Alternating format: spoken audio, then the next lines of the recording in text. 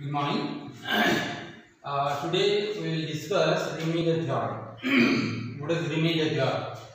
Let Px be any polynomial of degree greater than or equal to 1, and let A be any real number if Px is divided by the linear polynomial x minus a, then the remainder is Pa.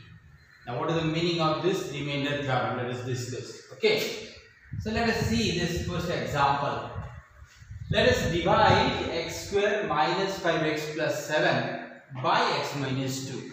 If we divide, the quotient will be x minus 3 and the remainder is 1. If you divide it. Okay. Normally, if you divide, remainder is 1. Now, here x minus 2. If you compare with the x minus a, if you compare this with x minus a, if you compare this with x minus a, what is a equal to? A is 2 here. A means 2 here.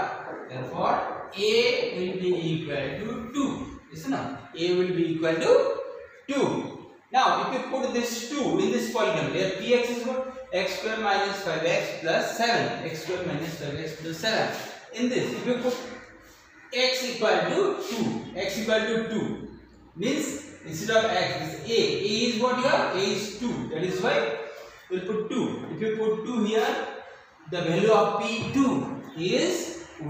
Value of P2 is 1. So, this 1 will be the remainder. So, this remainder and this value is same. That is why the remainder we get by dividing this polynomial by x minus 2. We can get directly without actual division.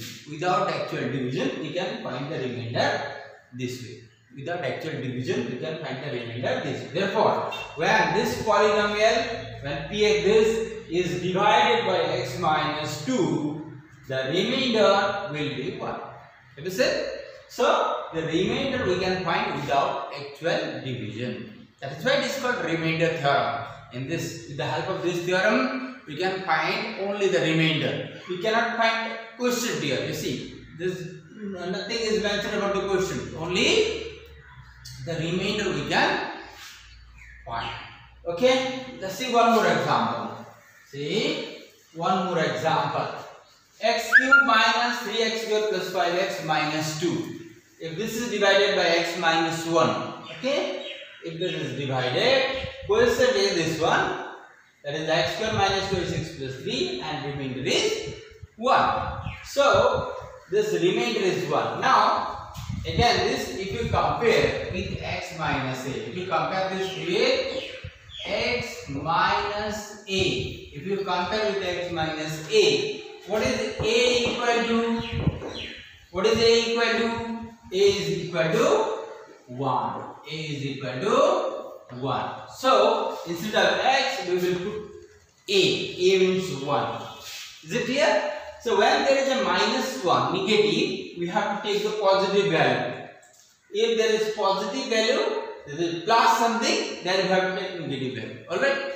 So, if you find the value of P1, you will get 1. That is, this one is what? This is nothing but the remainder we obtain by actual division. So, this remainder we can get without actual division. Okay?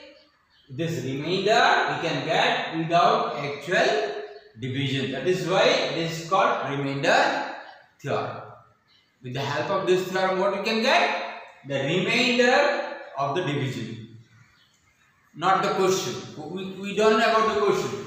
So when Px, this polynomial, is divided by x minus 1, the quotient, the remainder will be 1. Is this clear? Let us see one more example. One more example. Suppose x square plus 5x minus 3 is divided by x plus 2. Now, if you compare this with x minus a, if you compare this x plus 2 with x minus 2, what will be a equal to? What will be a equal to? This is nothing but x minus 2, right? x minus minus 2. So x minus minus 2. So what is a equal to? Therefore a is equal to minus 2. A is equal to minus 2. Alright. So if you divide, the remainder is minus 9. Okay. Now if you put a equal to minus 2 in place of x here in this polynomial, what do we get? Minus 9. This minus 9 is what? This minus 9 is nothing but the remainder of this division. Okay. So this is how we can find the remainder without actual division. So this is when px equal to x square plus 5x minus 3, this polynomial is divided by x plus 2, the remainder will be minus 9. Is this clear? So that is why let us go back to the statement again. Remainder theorem, let px be any polynomial of degree greater than or equal to 1. Let a be any real number. If px is divided by a linear polynomial x minus a, then the remainder is pa. Is this clear? Thank you.